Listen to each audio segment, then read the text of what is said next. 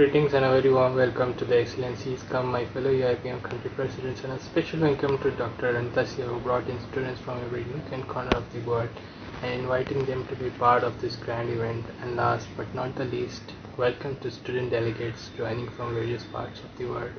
I am very satisfied with the way students put their efforts in conducting the previous session, and I am very confident that students will once again shine to the occasion and make this event a successful venture.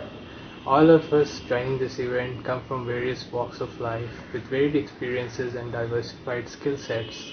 While United Nations functions by involving the thought leaders and influencers, we work in more or less similar environment and model, but we are not working at United Nations directly. Our institution, UIPM, as you all know, is a privileged member of United Nations Global Compact and signatory of 17 Sustainable Development Goals.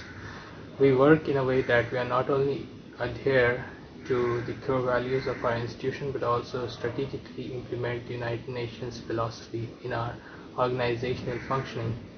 Once again, I would like to emphasize that United Nations, Model United Nations is a great opportunity to role play in a simulated environment, taking key positions and holding people responsible to the extent that they stand by what they say on consultative role with an option to not pursue with any motion at all if the majority is not convinced.